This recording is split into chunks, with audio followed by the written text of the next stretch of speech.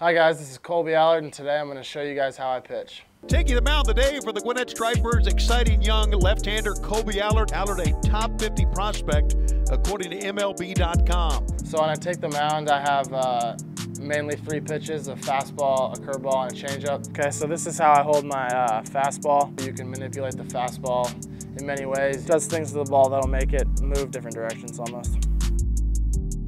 So this is how I hold my changeup here. It's become one of my favorite pitches, honestly. You can take a little bit off of it, add something to it, try to make it run a little bit, cut a little bit. One thing I do a little bit is I can move this pinky up here or down a little bit, or you can also put it a little bit deeper in the hand if you want to take a little bit more off. So I mean, there's a couple of different things I do depending on hitters, game plans, stuff like that.